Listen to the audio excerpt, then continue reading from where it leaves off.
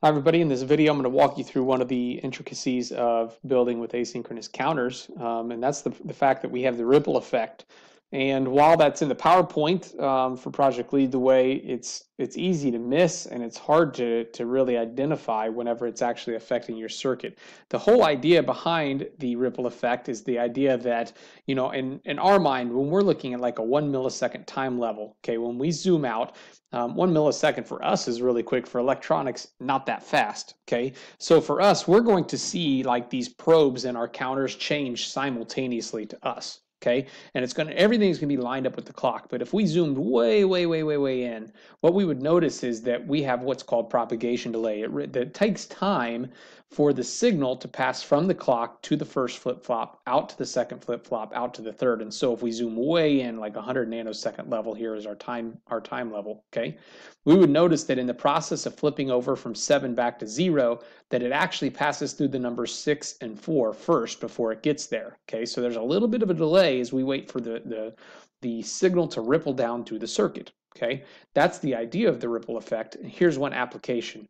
So our goal here is to create a 5 to 0 down counter, something that counts downward from 5 to 0 using the 74LS74N. So we're in small scale integration here. And the problem is that the ripple effect is going to come into play. So let's talk a little bit about design first. You'll notice that I have a lot of this set up already.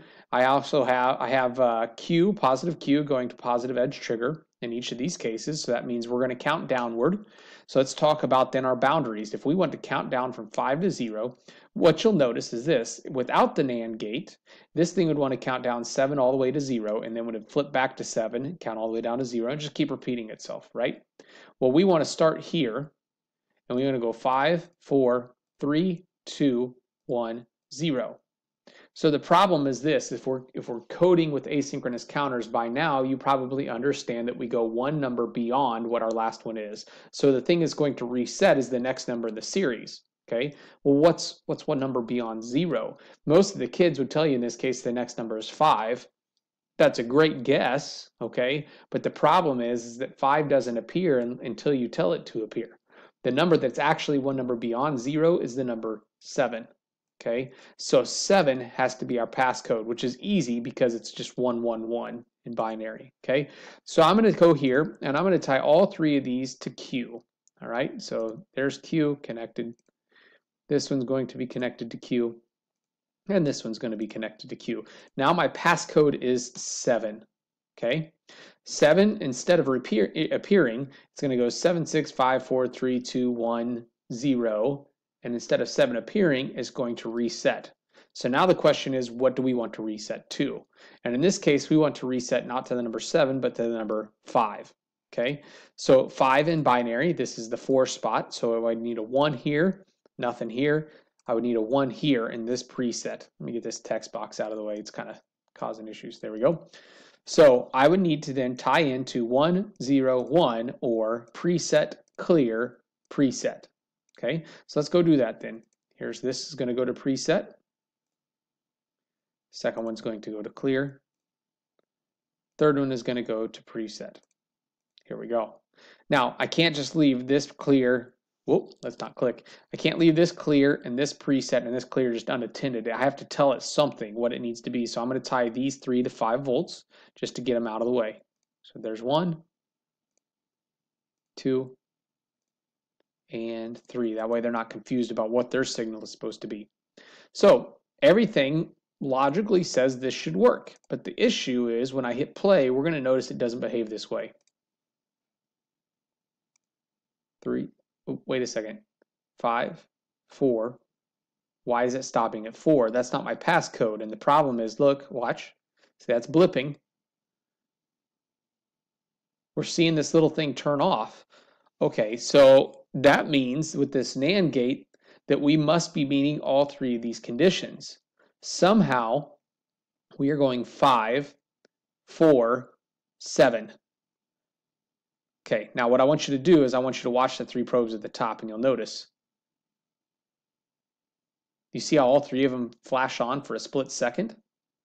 That's the ripple effect. See, what's happening is this thing is in the process of changing from the number 4, which is this, to the number 3, which is 1, 1, 0.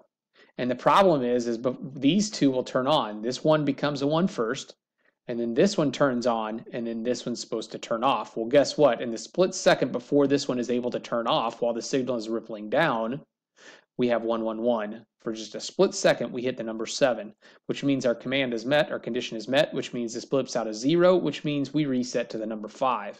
So the question then is, how do we address this? How in the world do we fix this problem? Because I don't know what else to do, right? Well, the fix for the ripple effects in this particular lesson, okay, the easiest fix that I've found when working with students is to add in a tougher condition, make it more difficult to meet that condition. And the easiest way to do that is to go here and add a 4th flip-flop. We're going to turn this into a 4-bit circuit. So I'll take this and just drag it down a little bit farther. And some of the color coding is going to be lost because I'm working quickly. So I apologize about that. I'm not going to be as nice and neat as I was with my previous setup. But I'm going to take Q naught, I'm going to wrap it around a D. That way I have a divide by 2 circuit. I'm going to take clock and tie it to the previous Q so it'll count down. I'm going to take Q and connect it now to the 8th spot. I can take a probe. You know what? I haven't used orange yet in a while, so I'm going to copy this probe. I'm going to take it, just tie it here so I can see what's going on with my 8th digit. I need to worry about the preset clear, and I also need to make this condition a little bit more difficult. So I'm just going to right click and replace this component. Instead of a NAND 3, I'm going to make it a NAND 4. Click OK. Now I have 4 conditions that need to be met instead of 3. Okay. Now I kind of messed up a little bit with my wiring. That looks weird. There we go. That's a little bit better. Drag this out. So again, it's not pretty, but I'm trying to work quick here. Okay. We have a 4th condition that needs to be met. And the 4th condition would be now, instead of counting 7, 6, 5, 4, 3, 2, 1, 0, it would flip back over to 15, 14, 13, 12, 11, because I have a 4-digit number, right? So the next number would be 15, which would be 1, 1, 1, 1. Okay, so I'm going to come back over here, and I'll look for Q coming out of this one as well. Now the thing is, it's never going to meet that command. You're never going to get 15 out of this really, except for the reset portion of the circuit. Now, I need to do preset and clear. When I reset this, I want to still go to the number 4 or 5, right? So I don't need anything in the 8th spot. That means I need to tie this into clear. Let's just connect there. This can't be left alone, so I need to tie that back into 5 volts. Let's go find where that signal is. Right there would be a good spot to lock in. So I come over here, log in right there. Now that's tied to 5 volts.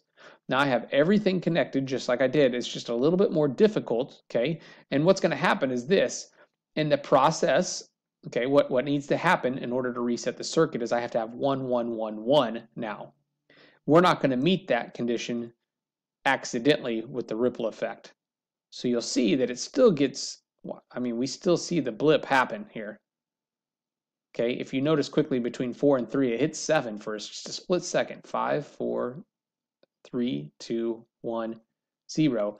But because of that 4th flip-flop now, we don't have to worry about it. In fact, you see the number F appear just briefly, right? As it takes time for that circuit to realize, oh, I've met the command. Okay, so that's the ripple effect. That's an easy way to fix it. Hopefully that makes sense, helps you eliminate some of the headaches that you're going to see when you start working with counters.